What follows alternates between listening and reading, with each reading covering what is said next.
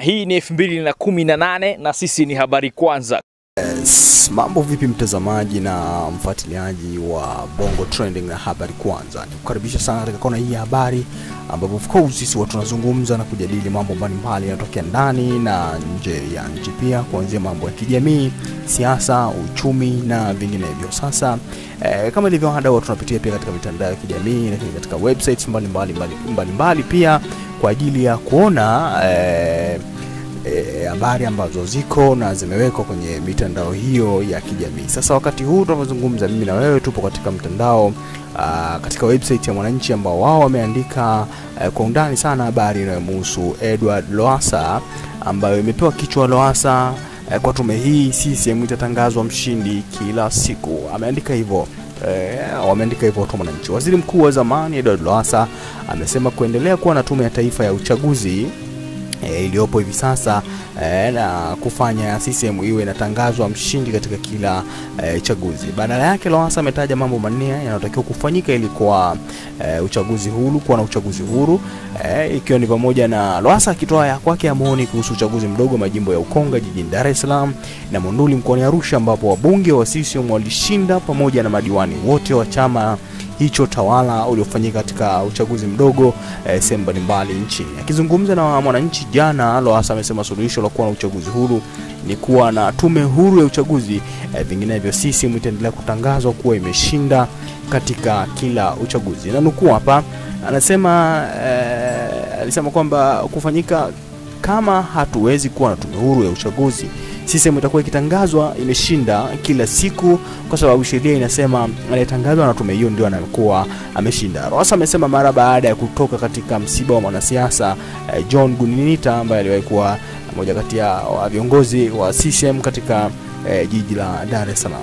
Makurugenzi wasimamia uchaguzi wameteuliwa na rais, wanawajibu kumtii rais. Ameandika hivyo pia Mheshimiwa Lowassa, lakini wao Mwananchi sasa wakawa wanaendelea mbali zaidi. Amesema kwamba wakurugenzi wengi ambao wameteuliwa ni makada wa CCM, wakimnukuu sasa Mheshimiwa Lowassa kwamba wakurugenzi wengi walioteuliwa ni makada wa CCM ambao walianguka katika uchaguzi wa ubunge mwaka 2015. Rais akawateua. Usitarajie kama utakuwepo uhuru, amesema Mheshimiwa Lowassa. Lowassa ambaye alijiunga na CHADEMA Julai 2015 tarehe 28, siku chache kabla ya uchaguzi mkuu, alidai kuwa hata katika uchaguzi wa jimbo la Buyungu ulipovurugwa, msimamizi badala ya kuchukuliwa hatua alipandishwa cheo. Alikuwa msimamizi wa uchaguzi wa jimbo la Buyungu, alivuruga uchaguzi siku ya pili, akaja Dar es Salaam kupandishwa cheo kwa mkurugenzi mtendaji wa manispaa ya wilaya ya Temeke, alisema Lowassa ambaye ametimiza siku 1149 tangu aondoke ndani ya Chama cha Mapinduzi na kuhamia CCM. Kwa mtazamaji, wewe pia unaweza kuwa na maoni yako hapo chini na unaweza kuyaweka pia, alafu sisi tukaendelea kusoma maoni ambayo umetuwekea pia, lakini wakati bado tunaendelea kuidadavua kiundani pia habari. Lakini Lowassa alikuwa akizungumza na alikuwa msiri wa Buyungu, nimeshakuambia kuhusu hili. Chiko Kakela wanaohama chama ni viongozi lakini si wanachama, hatuami bado, tukiona kiko imara.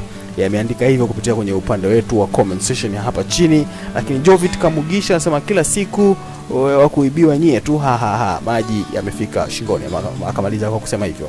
Wewe pia tuandikie kupitia kwenye comment section hapa chini, nami nitakuwa naisoma wakati huu nikiendelea pia kukusogezea hicho ambacho kimeandikwa kupitia katika gazeti la Mwananchi. Sasa wakati Mheshimiwa Lowassa anazungumza, pia ikumbukwe pia kwamba mapema leo kulikuwa na mkutano ambapo viongozi wa CHADEMA walizungumzia mienendo ya chaguzi ambazo zimekuwa zikifanyika hapa nyumbani pia, lakini wakatoa yako ya moyoni kwamba hawatashiriki chaguzi zozote ambazo zinaendelea hivi sasa, hususan katika kata hizo 30 na kitu ambazo kutakuwa na chaguzi ndogo. Lakini pia wakasema kwamba kuna jimbo moja ambalo uchaguzi unarudiwa pia, nako hawatashiriki. Alizungumza Mheshimiwa Mboyo kwa undani zaidi, nitakuwekea sauti yake hapa pia, utapata kumsikia Mheshimiwa Mboyo alichokisema. Lakini wewe pia usisahau tuandikie kupitia kwenye comment section hapo chini, mimi nitakuwa nikisoma comment zako. Wewe anaitwa Jiteronga Bajuta, asema chama letu hili linaongoza taifa hili, ilikuruhusu chama kingine kitawala nchi, uchumi utayumba sana, maana wenzetu wataanza kujenga chama chao na sio maendeleo ya wananchi kwa ujumla. Asante sana Giteronga Bajuta, hujatuambia umeandika ujumbe wako huu kutokea wapi. Nitafurahi zaidi pia kama utatuandikia ulipo ambapo unatazama hivi sasa Bongo Trending pia kutokea wapi. Usisahau kutuandikia. Asante. Namuona Giteronga Bajuta, Tamie Musa, Chazi Mjeshi, Afumani Hasani, Jovita Kamugisha, Chikalo Karela na wengine 171 ambao wanaendelea kututazama hivi sasa.